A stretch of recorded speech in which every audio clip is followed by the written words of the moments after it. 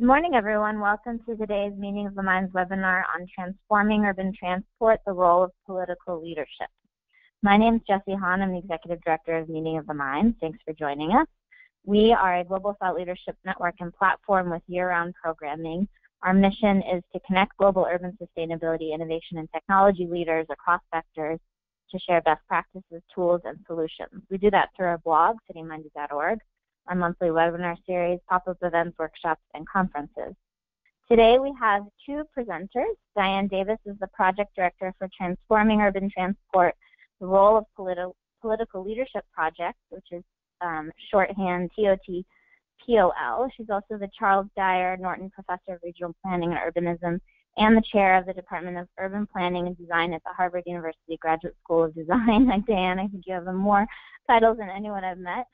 And Lily Song is a lecturer in urban planning and design and senior research associate with the TUT-POL project at the Harvard University Graduate School of Design. And Diane, the ball is yours. Okay, can you hear me? We can. Okay, great. Hello, everybody. We're really excited to be able to present the results of a 3-year research project that we've been undertaking here at the Graduate School of Design. You already know the title. Jessie's given a good introduction and presentation to the theme of the project. This has been supported by the Volvo Research and Educational Foundations, a nonprofit organization that's really interested in increasing our knowledge about sustainable urban transport, and we're pleased to present some of the findings of this 3-year project. As the title of the project suggests, we're really interested in the politics or the political strategies that are behind transforming urban transport. I think many of us in this day and age have a good sense of what we need to be doing with respect to making transportation and cities more sustainable, but there are still many challenges in the implementation processes. And we have been trying to understand a little more the political actors and institutions and the strategies and tactics they've used to actually introduce change at the level of the city. So another way of thinking about that is we're really interested in the hows of changing urban transportation. The project was called Transforming Urban Transport, so it does raise a question of what is being transformed. In particular, it of course will depend on the city and the places. We are looking at 7 different cities around the world, but ultimately we are keeping an eye open for different changes, shifts in mode shares, particularly the move away from private cars to more public transport or more mass transport. We are also looking at things as straightforward but significant as repurposing streets and really making streetways and sidewalks more pedestrian friendly, moving attention again away from cars. So overall, and we are looking at many different policies around the world, we are trying to understand the transformation of mobility patterns for sustainable urban futures. Now, the question emerges as to, well, what do we mean by transformative policy in all the cases that we're going to be discussing today? And we're going to be talking about New York City, Seoul, Korea, and Stockholm, Sweden. But in all these cases, as well as the other cases in our project, we have found that there are 3 different pathways of innovation. Sometimes all 3 are pursued. In some of the cities, it's only one or the other. But we have grouped these in 3 categories of software, which focuses on regulatory reforms and institutional redesigns that increase accountability and align us incentives for giving better transportation services. Then there are hardware changes having to do with the physical changes in the city, and that could be something as broadly cast as bus exclusive corridors, articulated buses, changes in the streetscape, particularly for traffic calming. And then third, and this is an important element, is the financing. looking at innovations in financing that allow us to understand how cities get transformed to be more sustainable. And financing innovations would include congestion charging and integrated transit fares, and those are two of the policies we're going to be talking about in more detail.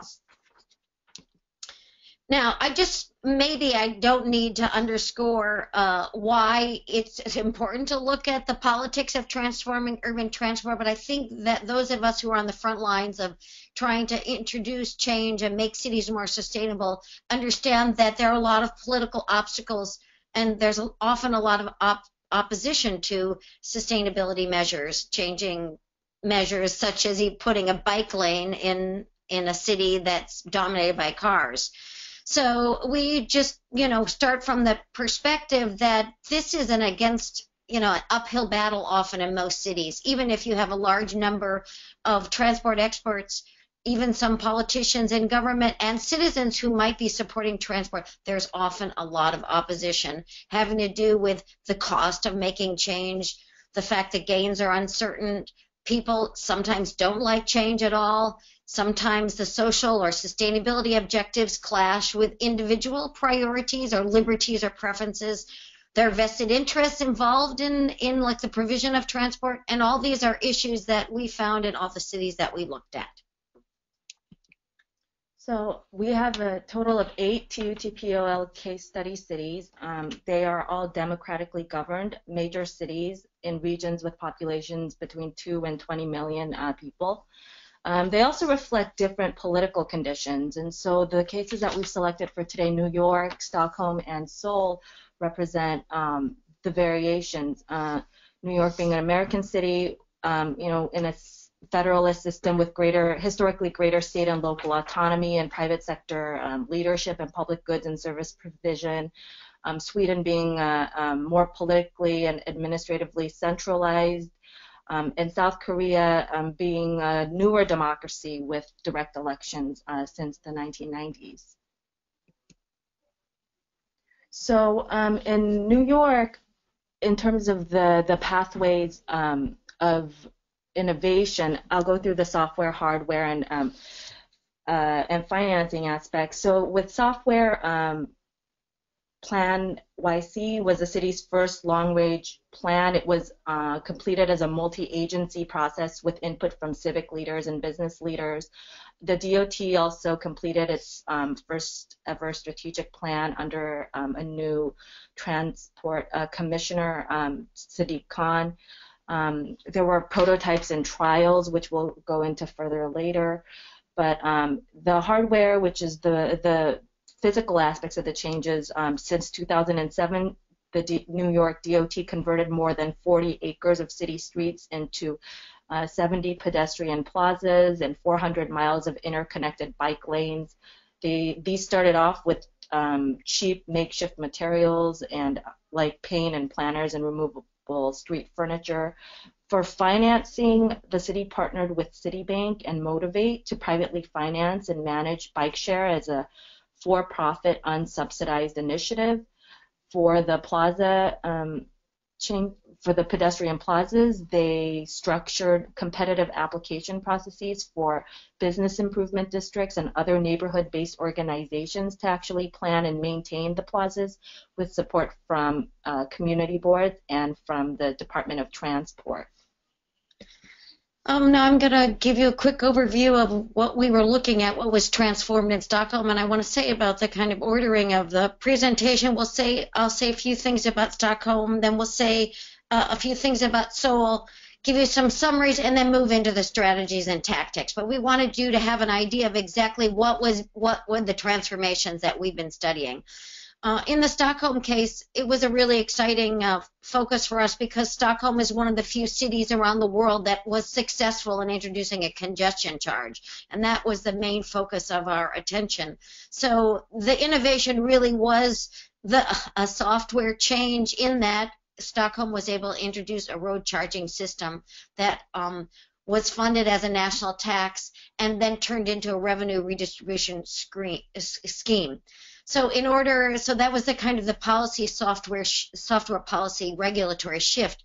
It also entailed hardware. There was a lot of building of transponders, number plate recognition. They also changed some of the pathways in and out of the city and a new ring road around Stockholm as a consequence of the introduction of the congestion charge.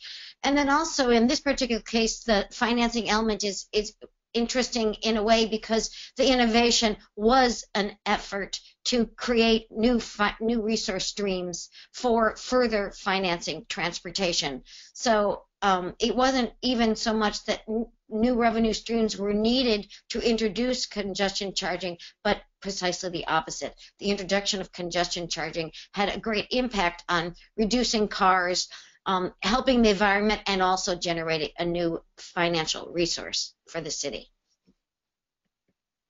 In Seoul, the policy transformation that we studied was highway demolition and the renewal of an urban stream that had been buried and covered with roads, and also the overhaul of the bus system and integration with the subway system and other surface transport modes via a smart card. And so in terms of software, Mayor M.B. Lee established an Office of Cheonggyecheon Restoration and a corresponding research center to draft a new master plan for this downtown, this historic downtown area. So they were really trying to spatially prioritize this downtown instead of outlying suburban areas. And they also, the deputy mayor restructured the transport bureaucracy, creating a transport improvement task force to spearhead bus system overhaul while leaving day-to-day management to career bureaucrats. And this quasi-public bus system that resulted integrated 57 bus companies, 368 bus routes, and with operating licenses for the companies and public bidding to award the franchises to operate 19 median lane buses. In terms of hardware, of course, there was the highway demolition and enhancement of the pedestrian environment. Bus system overhaul consisted of establishing bus priority lanes, replacing the aging bus fleet, integrating bus fares with the subway system, and implementing this first prepaid smart card for all surface transport modes. For financing, they worked with the French advertising company JC to cover the cost of stations for I think it was 15 years of advertising rights. They also worked with LG, a domestic company, to form a public-private corporation, the Korea Smart Card Company, 34.4% owned by the city, to develop and run the new fare validation equipment on buses in exchange for getting 1.5% of each transaction. But they also needed public subsidy to make things work. The city paid 25% to bus operators to compensate for, it was 25% for the fleet replacements, and then the national government paid for, 55%, and then the operators themselves paid 20%. And then for bus operators, they also got compensated for potential losses, and as a result, the cities had to double the subsidies since they started these initiatives. So in terms of the three cases that we're looking at today, to summarize the sort of main decision makers and why they undertook the changes. So when we set out with our initial research aims, we were looking at the role of political leadership. What we soon found out was that it was rarely about a single charismatic leader spearheading the changes in these cities. Of course, there were leaders who played a strong role, but they weren't the only actors in each story. So New York, we had Mayor Bloomberg, and then he worked with his deputy mayor for economic development and reconstruction, Dan Doctoroff, and the New York DOT Transport Commissioner, Jeanette Sadiq Khan. And you can see a relationship often between who was spearheading the changes and why. And so in New York, it was very much about maintaining the city's global competitiveness and economic growth, and investing in urban infrastructure to fulfill these aims. In Stockholm, The Green Party played a leading role, as did the City Council and the was equivalent, I guess, in English, the mayor, Annika Billstrom, and we'll go a bit further into the actual story and the dynamics, but the multi-party dynamic and the fact that multiple governments multiple levels of government were involved meant that the transport policy that was introduced had to meet the needs of competing parties. And in Seoul, of course, it was Mayor Myung-Bak Lee who played a leading role, and the national government as well. And it was to promote a new version, a new urban and economic development vision that's centered on this historic downtown. And it was also about global competitiveness. So it may have also related to Mayor Lee's presidential ambitions. So let's see.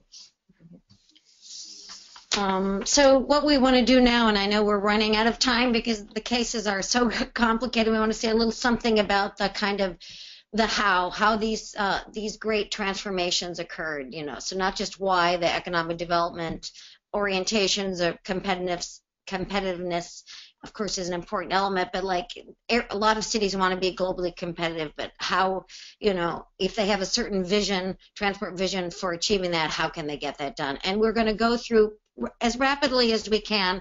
We have them written, hopefully well articulated on the slides, and then also we want to underscore that the longer case studies are available on our website, and when we end the webinar we can make that available to everybody.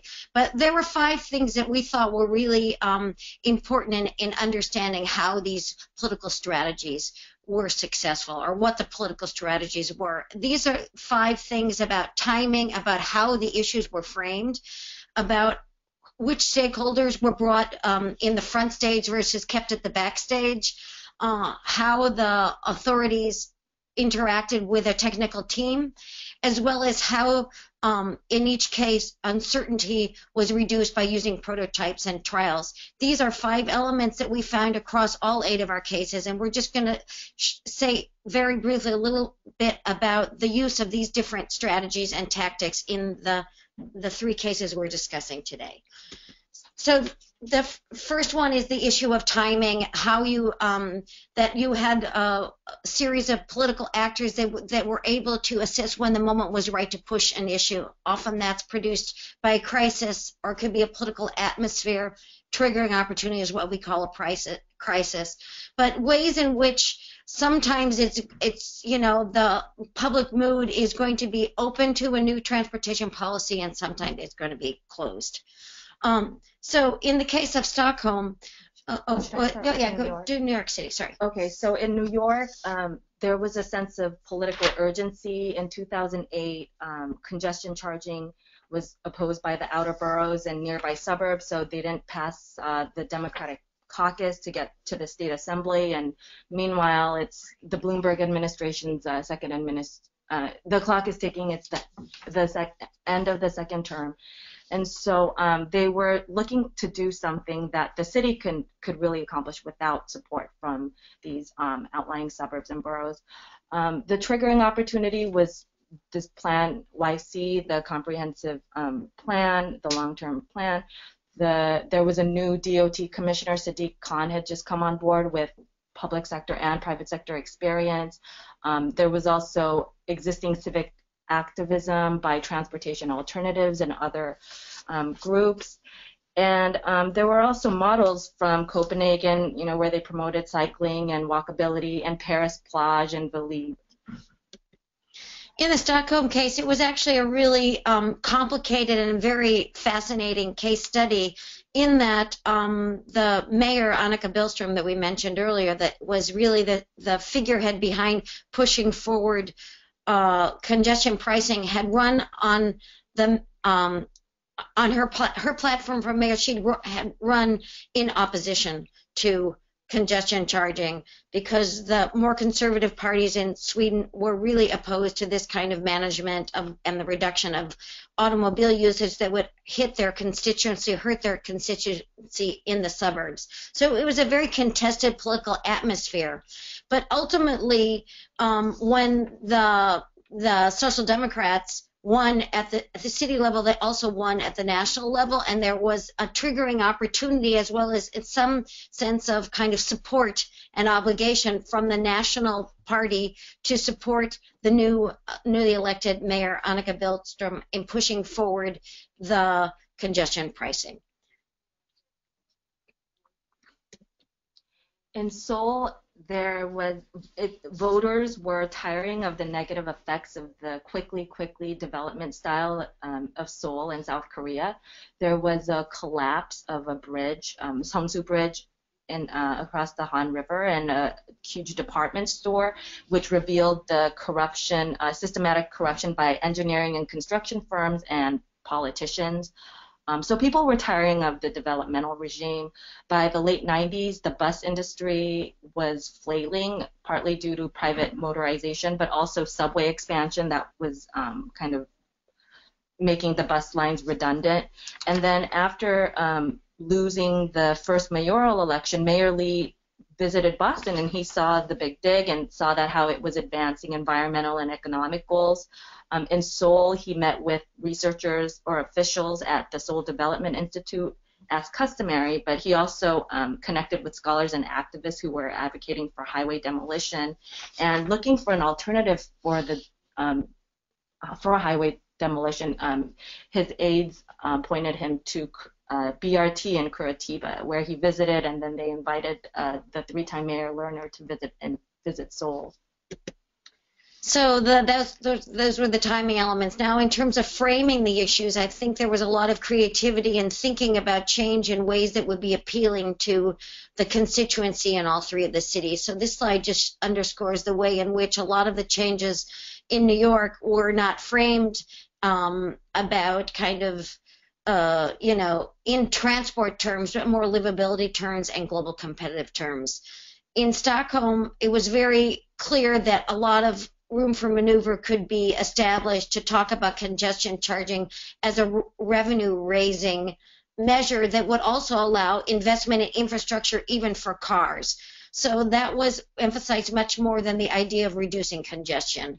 And then in Seoul, the issue of redeveloping the downtown, restoring the stream, reinventing Seoul, there was a very strong environmental movement in Seoul, rather than thinking about the issue or talking about the changes in the context of highway removal or even bus restructuring. It was really an effort to talk about all the positive things that would happen if the transport changes were going to be successfully introduced.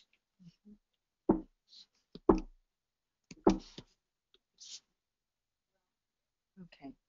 So in addition to framing, the proponents of the change policies across the cases were very skillful in assessing and enabling different stakeholders. So in New York, there were a number of opponents. We mentioned the regional opponents, but there were also neighborhood-based opponents, including businesses, property owners who feared a loss of parking or loss of business or increased congestion, and also some who feared gentrification effects. And the Bloomberg administration and the DOT they partnered with civic organizations and advocacy networks, along with neighborhood organizations, to actually counter the opposition, but also implement the programs. And with the bids in particular, because it was the business improvement districts working with the community boards to plan for and maintain the plazas, they kind of they mediated a lot of the neighborhood-based opposition. And one of the things that Sadiq Khan did was actively reach out to the civic organizations like TA, Transport Alternatives, and ask them to work with the city. Before, they had mostly criticized what the city wasn't doing, but now that they were trying to do that, TA actually helped raise money and bring in Jan Gale, raise the visibility of DOT efforts through blogs and so on. And Stockholm. In the Stockholm case, again, there's a lot of details, and we want to be able to get to some of the other, follow through with all the slides. But I just wanted to say, in general, when we're talking about assessing stakeholders in all these cases, it really, another way to think about this is successfully framing and pacing reform efforts so you can broaden coalitions of support and manage opposition. So in order to be able to understand who are your potential supporters and who are your potential opponents, that's where we use the concept of assessing stakeholders. In the Stockholm case, and it was an extremely complicated case, and I should mention that the congestion charging policy in the 2000s that was introduced and then ultimately enshrined in 2007. The policy was first put seriously on the agenda in 2002, but it came after 10 years or so, or even more, of discussing ways of using revenues for financing infrastructure, as well as efforts to reduce congestion in Stockholm. And so there had been a long discussion among all the political parties for several decades about the kind of value of congestion charging, the positive and negative implications of making those types of policy transformations. So the administration of Annika Billström was able to find coalitions within her own party and create allies in the environmental movement and other scales of government to support congestion charging, as well as bringing private sector actors in who would be involved in the hardware of congestion charging. In Seoul, the opponents were within the national government, but also at the neighborhood and industry level. And nationally, Mayor Lee, he spoke to desires among, so the national government was a bastion of the opposing Democratic Party, and so he really spoke to some of the leaders' concerns to support local autonomy as well as environmental aims. He also exploited intra-party divisions to gain approval for highway demolition and federal funding for bus service enhancements. At the neighborhood level, the city created different sort of task forces and consultation venues, Council of Merchants, Citizens Committee on Cheonggye Stream Restoration, and so on. So these were sort of quasi-public stakeholder consultation venues, and then also enlisted high-profile supporters to write op-eds and publicly defend the project whenever different projects came under question. And they also pursued, so they combined both public and private engagement. So privately, they also negotiated with the affected merchants and vendors and bus companies. So the last set of issues before we summarize it is the question of technical expertise. I think that Lily's going to talk about the New York case, but the important thing here is often that we think that if you've got a political coalition or political leaders involved in a policy, that it stays in the domain of politics, and you kind of sideline the technical and professional experts. But in all these cases, there was a series of conversations and integration of technical expertise into the framing as well as the public discussions of the policies. And we're going to go through those very quickly. Yes. So in New York, what was special about their use of polling data was that they found out that they could do congestion charging so long as it supported public transport investment. So it was really marrying polling data with policy feasibility. In doing the Times Square plaza changes and the street changes, the traffic changes, they combined Jan Gale's understanding of how people use the city streets with GPS data from cabs and from DOT staff members, which the GPS data from the taxi cabs being more politically sort of neutral and palatable. And then later on, they also tapped into transportation alternatives, their ability to draw on polling data to show that these policies were working, but also that that voters were supporting them because they promoted safety. And then they used that finding to get the de Blasio administration to take these up as their own so that these policies would continue. In the Stockholm case, remembering that the mayor came in in a way to have to reverse herself on congestion charging and to try to push forward an experiment with congestion charging. It became really important for her to make sure that this experiment was one that could be pulled off without any hitches at all. And this was extremely important in the success of the congestion charge, which actually started as a trial, and then residents of Stockholm were allowed to vote afterwards on whether they wanted congestion charging. So the focus on making sure that the operating system was perfect and without flaws took about 4 years, but all the I's were dotted and T's were crossed with respect to bringing the top professional experts, not just planners, but also technology people, IT people, people involved in kind of monitoring car traffic, and other congestion charging experiments around the world to help them move forward to have a very successful trial. And in the Seoul case, what was novel was not that the mayor engaged the Seoul Development Institute, but that he took the findings and made and operationalized them. He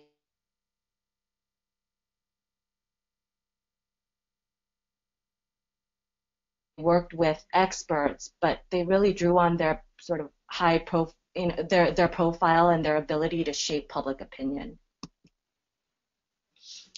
So basically, as I was alluding to in the Stockholm case, that was a particular clear example of offering an experiment. Mayor Billstrom actually said we're going to it's going to be a trial, and we'll see how the public responds, and if you support it, we'll put it for a referendum, and then we'll decide whether it's going to be introduced into legislation. But we found that in all three of our cases that political actors trying to promote their desired policies used prototypes and trials, kind of trial by error, not always at the scale of the entire city as happened in Stockholm, and that's why the expertise was so important, but even prototype bus lanes in Seoul or in the New York City, prototype or interim pedestrian plazas that could be returned back to other uses, just in order to both assess public opinion as well as generate some support for these ideas. So prototyping and trial was very important in the successes of all of our cases. So now we want to just kind of summarize, we'll leave 2 more slides about the kind of the lessons that we've learned so far with these 3 cases and the rest of the other 5 cases. And that's just to get back to our points about them assessing when the moment was right to really disrupt things and to try to do something different, to frame and often reframe once, with data, with polling, with experiments, prototypes, you got responses that allowed promoters of policies to frame and reframe the issues so they could continue to broaden a coalition of support. Looking at the opponents and supporters, the critical stakeholders, using a powerful technical team and reducing certainty. So what we would like to end with what we think are some of the actionable lessons that we learned, but of course we're interested in your questions as well.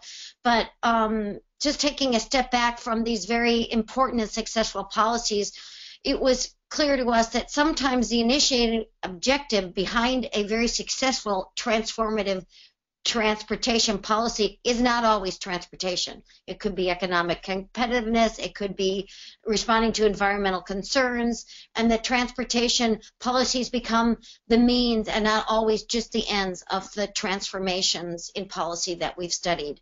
We saw that disruptive and incremental policies can lead to change, and often they both are happening at different moments in a process. In the Stockholm case, it was a very long, drawn-out conversation about road charging over decades, but that was kind of put on the agenda with kind of a disruptive election, and then led to an incremental change over time after the successful experimental trial.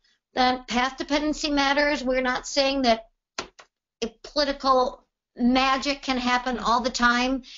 People are constrained by debates of the past, are constrained by controversies of the past about policies, and they're also constrained by kind of other conditions, financial conditions, and investments of the past. We found that conflict as well as collaboration can be good. for introducing policies, because sometimes conflict allows you to have an open discussion in the public, so the public can see a little more what's at stake behind policies. And also we found that sometimes that closed negotiations before policy became openly discussed allowed you to eliminate some of the most divisive or deal with some of the most controversial issues before the real larger discussion about whether it was possible to move a policy forward actually hit the public arena. So now we'd like to open it out for questions. And if anybody, here's our website.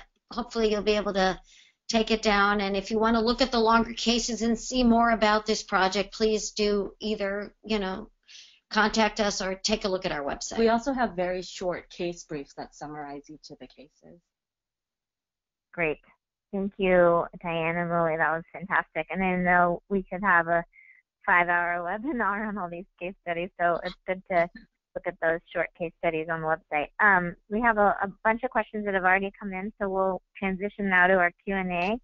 That you could please type your questions into the questions panel on your control panel on the right, and we will have about a 20-minute Q&A now. So Chad White has a question, Diane Lilly. Can you say a little bit more about how you arrived at your analytical framework? For example, you mentioned that you started with an assumption that the presence of a charismatic leader might explain differences among cities.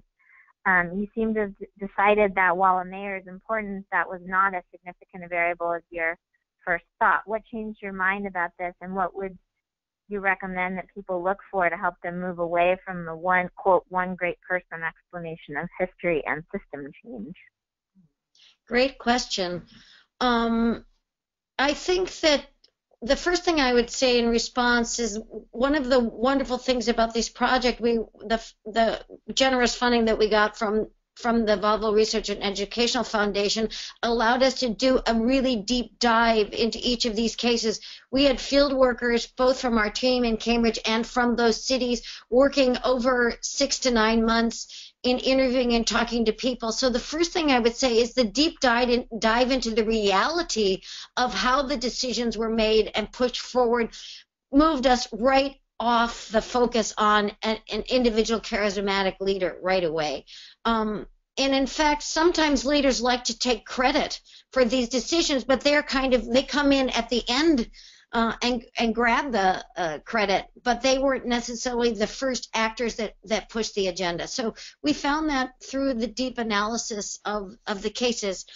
And how let me just say that for those of you who are in the public sector or the private sector working in these worlds and you want to push forward an innovative new transportation policy, there's no replacement for understanding the history of conflicts and relationships among actors within the bureaucracy, not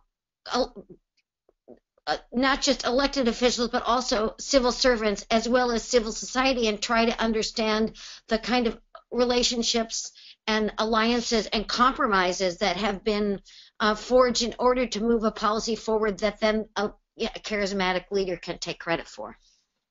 I think also the fact that these cases are all in democratic context means that there's multiple governments involved. New York was kind of rare in that they just focused on these street repurposing and the urban streets initiatives, but most of our cases had different levels of government. They had different sectors involved.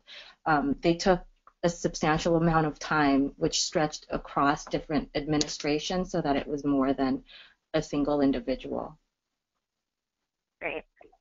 And Chad has a follow-up question. He said you used the term, quote, political leaders during your presentation. It seems that you might be using this as a synonym for a government official rather than a more stakeholder coalition-based model of a political leader as someone who might help frame a narrative or galvanize a coalition. Is that right, or did you have a different model in mind when you said political leader? Well, I mean, I think another great question, Chad. I think that we don't think that the only political leaders are elected or government officials. I think in all of the stories, and we had to really gloss over the stories here around looking at the strategies and tactics, but in many of the cases, there were NGOs or civil society organizations that were really involved and advocating for these policies. And I would say that in that case, we had a kind of distributed political leadership, a shared project. I think that when you're talking about policy, you obviously have to be talking about governing officials, because it's not just a social mobilization or social movement. If you want a policy enacted, you need to get involved the actors who put it on the legislative agenda. But by no means are the only political leaders in the story the ones who are actually at the end point of putting it on the legislative docket. There are organizations. Transportation Alternatives was very involved in the case of New York. In the Stockholm case, it was a very heavily organized and very assertive environmental movement.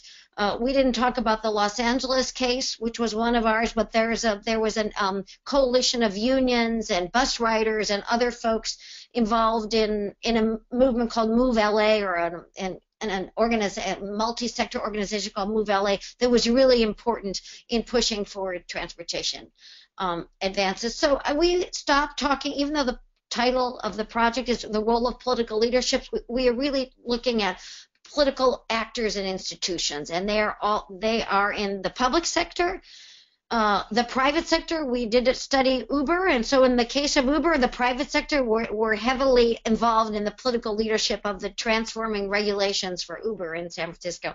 So public sector, private sector, as well as civil society. Great. And actually that segues perfectly, Diane, into a question from Alex Frank, who asked how might shared transport like Uber and Lyft change the policy equation. Maybe you can share a little bit about the San Francisco case study, or just what you've seen around shared mobility or mobility as a service in other cities that you've studied. Right. Well, I think that all of us in the transport field are kind of priming ourselves to kind of start undertaking more serious research about the implications of innovations like Uber and Lyft, not just for transportational mobility. I think a lot of people are understanding what it does to transportational mobility. It makes it more flexible, but it also can produce inequalities in where these services go. So there's a lot of open questions and debate. Obviously, we're still seeing conflict between regulators and the taxi industry and cities around the world, in the United States and around the world.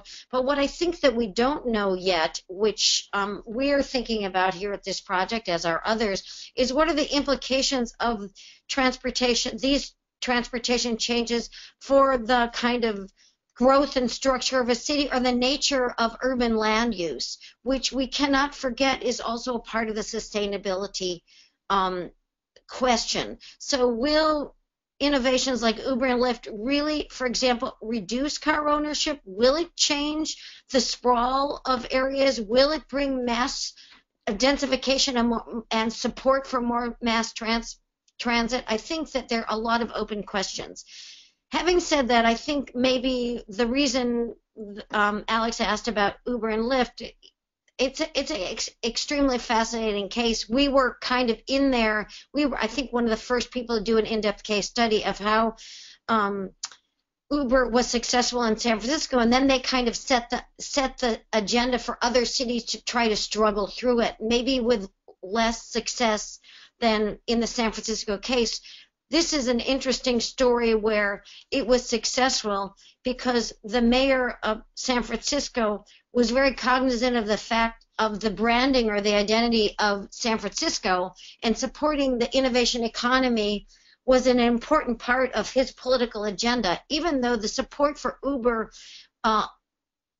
as changing regulations that would harm the taxi industry hurt his own coalition, his own political coalition of governance, and how he was able to kind of meet his more larger political governing agendas with respect to the IT sector was to bounce a lot of the decision making up to the level of the state. In other words, he effectively moved it out of his own political backyard to another backyard that made it easier for that to be supported. And I'm not sure that that can be done in all the cases that are dealing with Uber. So I think the question is still open with respect to the rest of the United States and the globe about whether Uber will continue to be as successful as it has been in a few cities here in the United States. Yeah, and I guess the latest with Uber of driverless Ubers in Philly on the road before federal driverless car regulation is ready is also might be your next case study, Diane, and slowly moving forward without a regulatory framework in place might be an interesting next case study. So a couple questions of whether people can access the PowerPoint and the recording of we recorded the webinar, and we will post the archive recording on our event page at cityminded.org, as well as the PDF of the PowerPoint. The PowerPoint is already available actually in the handouts panel at the bottom of your control panel, the second to bottom, so you can download the PDF already. So some more questions, and a lot of questions coming in. One from Molly Graham related to Sweden case study. What were key elements of the conversation with the suburban, more car-dependent population? Did they remain opponents to congestion pricing, or was it mixed? What were the key messages around that with the suburban, car-dependent neighborhoods? Yeah, that's a really great question, Molly. I mean, that was the stickler. That was where the kind of political parties divided about congestion pricing, and even Annika Billström, the mayor who did the trial, and was opposed to it because of her concern about not being elected in by the suburban voters. So what happened was after there was some skillful strategic action being undertaken by Mayor Billström, it was not just doing an amazingly in-depth and successful trial with all the right things done and no kinks at all. But in the referendum that they laid out, the referendum was given to people only in the city of Stockholm, not in the suburbs. And the other parties called foul about that. But ultimately, what happened after the trial was that there were a lot of pictures about how the congestion situation transformed immediately the day after congestion pricing was introduced. And that ultimately, and I think ironically and in some unexpected ways, made it easier for suburban drivers to come from the suburbs into the city to work. So they didn't realize in the opposition originally that there may be some gains for them as well. In some of our interviews, we found suburban voters saying, well, they were willing to pay a little more. They also had probably more income because some of the wealthier suburbs in wealthier areas in the Stockholm region are in the suburbs. They were willing to pay more to have more congestion. And the irony I would just underscore, and it's all told in the case study, is that after the successful trial and support in the referendum, in the election, which took place 6 months after the referendum for the next government, the Social Democrats lost. In other words, Annika Billström lost after the successful trial, but the new Conservative Party, it was a liberal conservative alliance that came into power, then promoted congestion charging, even though they had been opposed to it before Annika Billström came in. So they also switched their position, and they were the party of the suburban voters. She took one for the team. Yes, and it was the support, we'll just say that the support of the liberals and the conservatives that enshrined congestion charging as a national tax. Mm-hmm. Interesting. Great. Lily, anything to add? Yeah. Yeah, so an interesting aspect of that case was that because congestion charging passed, the referendum, the voters were overwhelmingly in support of congestion charging, but at the same time, the center-right alliance prevailed in that election. So they were bound to kind of uphold congestion charging, even though they had spoken against it until that point. And what they did was they sort of reframed congestion charging as a financing mechanism for regional regional transport infrastructure investments. So essentially these revenues would pay for roadway improvements and some mass transit. But so they sort of contradicted their previous position, but they also aligned it with their stance to promote urban growth. And I can also add one more thing, Jesse. I think that's interesting too in this case is that ultimately another reframing that the liberal and conservatives picked up with the congestion charging was to help them brand Stockholm as an innovation or an IT city. It actually later was identified by the European Union as the sustainability city, and that was picked up by the private sector in a big way in Stockholm, including, well, the Ericsson had been involved in the original congestion charging, but they took this kind of new profile, building on the political requisites of trying to follow the referendum, the reframing of congestion charging as an opportunity to have new revenues. Conservatives like the idea of getting new revenues for building infrastructure, but also as a way to highlight the kind of global competitiveness of Stockholm as an innovative IT-oriented city. Great. Well, that's a great segue to our question from Mimi Scheller, who is wondering about supranational political atmospheres and triggering opportunities that contribute to the timing and framing of transformation. So I know you mentioned the EU. We also just came out of Habitat 3 in Quito. Do you guys want to say anything about perhaps there's some supranational political, trends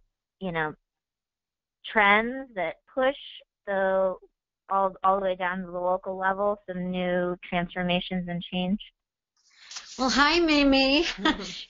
Always a tough question. You could probably answer that yourself. So I think that we haven't really looked at the kind of super national or the kind of larger debates around these transportation issues. One thing that we're trying to do in the next stage of the research is take, for example, the Uber case and follow it across the different countries where we've also done other research. Because how, for example, Uber is being regulated in Seoul is very different than in the United States. And there really is an attempt to kind of work with the taxi industry in a more positive, integrative way. Paris, there has been opposition completely to Uber. So we are seeing variations across the countries that we know with respect to that single policy. I know it's not an answer to the question of supranational influence, and I think that would have some bearing for us on the European cases we're looking at, which include Vienna as well as Paris. But I think still with transport, let me just end by saying that with transportation, most of the innovations, well, Stockholm there was alliances between local government and national government, and that was integrated through the political party system, but almost all the other cases that we're looking at, we're talking about cities, possibly counties, being involved in transportation. Very few places in the world, and this is kind of what globalization is doing to the power of cities, the problems cities are facing, and the institutional capacities, the decentralized capacities they have are really devolved or scaled down to the city level. It's not even the national level that much involved. So I don't see the supranational level as being relevant yet, unless there are new ways to connect cities directly to supranational global governance agencies that will come out with a position on transport. Transportation, at least the kind of mobility and pedestrian and transit issues we've looked at in this case, is really still a local city and metro region phenomena, and those are the main actors that are involved in struggling over it. And in terms of the actual ideas and templates, of course, there was a lot of borrowing across different contexts. Great. Good. Last question. Colin Hain is, and I know you guys can touch on this given your case study in Mexico City of BRT. He said, I appreciate the importance of framing the issue. Any specific examples of framing BRT for a skeptical public? Maybe you guys can just share the bigger lessons from your BRT case study in Mexico City. Well, the BRT framing, and also kind of the reality of that case is that BRT, what I found interesting in the Mexico City case, because BRT wasn't that new an idea. I mean, it's like every transport expert is promoting BRT all around the world, even though there are obstacles to it, obviously. But in the Mexico City case, it was basically a lever for allowing the government to have more control over transportation planning, because in Mexico City, most of the transportation was privately offered. So the introduction of BRT enlarged the state's planning and the local government's planning and transportation regulatory capacities.